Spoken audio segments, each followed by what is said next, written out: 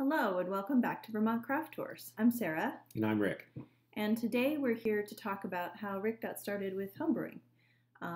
We spent a lot of time recently talking about fiber arts, and I wanted to find out more about how Rick got started with his hobby. You would think that after 15 years I would know all these details, but I really don't. Something to do with California, but beyond that I'm lost. So how'd you get started? Well, I had a roommate who was interested, a friend of mine who was an engineer. We were living in Redondo Beach, California in the late 80s, early 90s. And at the time, what was interesting is that home brewing was really only legal about 10, 11, 12 years ago at the time when President Carter made it legal. I think it was 1979. Sorry, I don't have my research there. Look it up. And my buddy and I decided we wanted to brew our own beer. And I don't really remember a lot of the details. I do remember that we got a lot of equipment.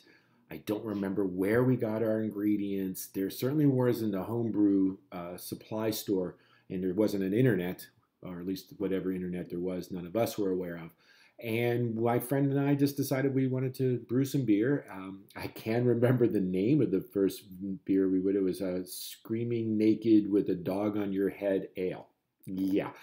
I'm pretty sure we were drinking when we came up with the name. So Dave and I started brewing together in our kitchen in Redondo Beach, California.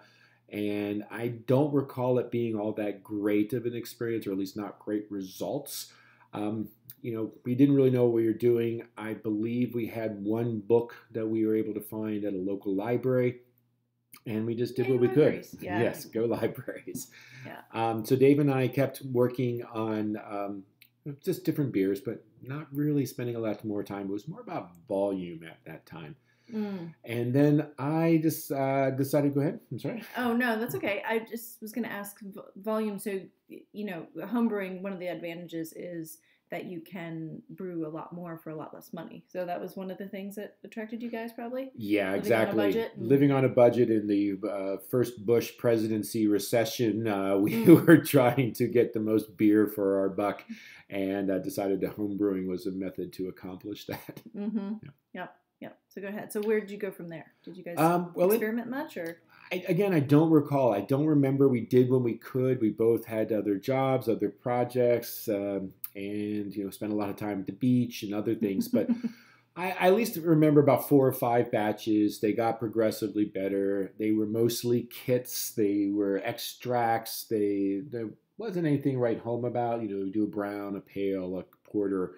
We didn't get all that creative that I recall, and that's surprising, knowing my friend Dave, who's quite the experimenter when it comes to projects.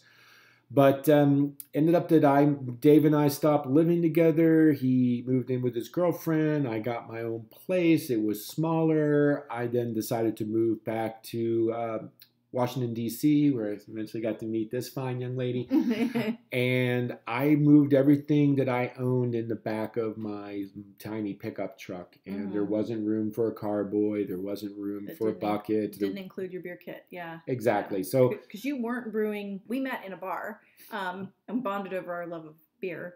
But you weren't brewing at that point. No, I wasn't. Yeah. I'm not exactly sure why. Probably just because I just didn't want to reinvest at the time and all this. I mean, it was back in my mind that I was always interested. Right. And it wasn't until we moved up here. I can remember we were living in Montpelier, and you just said, yeah, let's, if you want to brew again. We were living in a small apartment. I wasn't anticipating that, but we were looking for a new home. Right. And I anticipated that we were going to have room to do these other projects, hobbies, etc. Right. And decided that beer was going to be that hobby I wanted to continue to keep up with. So I started making meticulous notes and must have this and what about that, and I kept pricing things out. And after a while, Sarah just said, just buy the stuff, just get the basics and worry about the rest later. Well, I have to tell my story on myself. So I wanted to be a supportive wife, of course, but because that was year 3 of marriage or something. We're still sort of settling into the thing, I feel like. But we had some not very good homebrew by a friend of ours previously, and And so Rick came to me and goes, yeah, I think home brewing, that's what my next hobby I want to start up. And I'm going, it's anything like that horrible stuff we had at so-and-so's house. I don't know. So Yeah. but I was like, yeah, that sounds good. Yeah, she was very supportive. She told me to get the things. We were then in our current house. Recently, the local cooperative market had opened a little bit of a homebrew section, and we just started doing something then. And Sarah's right. So I made my first beer. I can remember when we were opening that beer, and I said, "Hey, we're ready to taste our first beer. There's a porter of some sort." Mm-hmm. And I didn't know this backstory at the time. And we opened the beer, we poured the beer, she tried the beer, and she said, "Good, you can continue doing this." I'm like, hobby approved. Yeah. So that was, it was a kit or a partial mash at the time, which is using a bit of extract and a little bit of specialty grains to come up with something that's not quite extract, not quite all grain. And just slowly started adding equipment as I added knowledge. Yeah, and you met Scott around this time too. Right, Scott Russell, whom we've mentioned a couple of other of the videos at least, especially the one where we were tasting the spiced porter, had written or was writing for Brew Your Own magazine for a number of years, and he had been brewing since about the same time I had started, but he had continued brewing. So he has roughly 30 years experience, 20 years at the time, 30 years now, and having that wealth of knowledge there to kind of pick his brain was helpful. I think that a lot of homebrewers, and at least if they're starting now, there's probably almost too much information that comes on the internet, and some of it conflicts. And I ask one question and get 10 opinions on how to do something. Yeah, exactly. And then if you have ever been in New England, you know that you can ask. There's a difference between saying, "Can I do this?" and "Should I do this?" So you might say to a New Englander, "Hey, can I do this?" And they'll say, "Yup." But if you would ask the question, "Should I do this?" they'd say, "Nope." And it was kind of the same thing, in the brewing community. You would ask about any type of thing, whether it's developing a recipe, how to test this, how to clean that, and there was just a lot of information there, which kind of segues well into why we wanted to start the Homebrewers Club. Just because I thought it was better to get your local perspective, your local brewers, and ask them questions and get their answers and see their setups and go visit them when they're brewing and find out what they did that I could mimic and what things that maybe I wanted to do differently. Right. Yep. And also learn from each other and experiment and have that camaraderie, kind of like we do with the fiber group. Is, oh, okay, I want to make this recipe, but it seems a little complicated, or it's telling me to do this step I've never heard of, or, something else, and you can get, someone to help you or give another opinion. Well, I imagine it's very similar. I'm sorry to interrupt, but I imagine it's similar also to learning a pattern. Right. There's a special language, at least from my outsider's point of view, to reading a fiber or knitting pattern. And the same thing might be with a beer recipe. If you're not familiar with the terminology, it can be a little bit off-putting, and it'll keep you from kind of moving forward. Especially if it's like a little bit like the historical beer that you brewed or something else is a little unusual. It's like, really? I'm going to put this ingredient? Okay, and why am I doing it? Yeah. So having a homebrew club and the homebrew guru, Scott Russell's moniker for himself.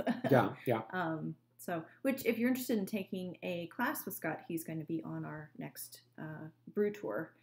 Coming up in August of 2018. So look for that. If you're interested in learning how to brew and you want to participate in one of our tours, Scott and I and some others will be there to teach you so you don't have to be overwhelmed by what's on the internet. Right. Yeah. So we'll link up to some books that might be good for beginning. Yeah, sure. Yeah. And some other resources that Rick's found. But thank you, honey. That was enlightening. And we're continuing to brew Rick's, the main brewer. I'm mostly the taster and the bottler around here, but it's been really fun. Well, before we say goodbye, I do want to segue back to what you were saying about the fiber and having a group. That is, knitting. It seems like you enjoy yourself. It is a very good solo project, but it does seem that it's fun to also share. And as much as I enjoy brewing on my own, and to what extent I can, because sometimes you do need a hand if things are heavy. But it's much more fun to brew with other people and share your beers the same way you might share your knitting. Right. I think that's the thing about any hobby or passion that people have, is that you want people who appreciate what you do, right? So I like knitting things for Rick because he really appreciates and wears the stuff that I make him and doesn't just go, oh, that looks nice, and stick it in a drawer. Same thing. Rick might come up with a pretty unusual recipe, but I have a pretty broad palate and I'm willing to try things. And so you'll come up with recipes that have all kinds of, interesting ingredients in them. And I appreciate them and I enjoy taste testing with you.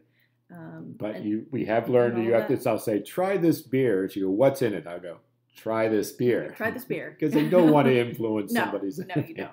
But that's the thing. I think having an audience for your stuff, and again, that kind of sounding board, working in a vacuum sometimes can get a little lonely. So having somebody else to bounce ideas off of or to be inspired by or whatever it is really helpful. So yeah.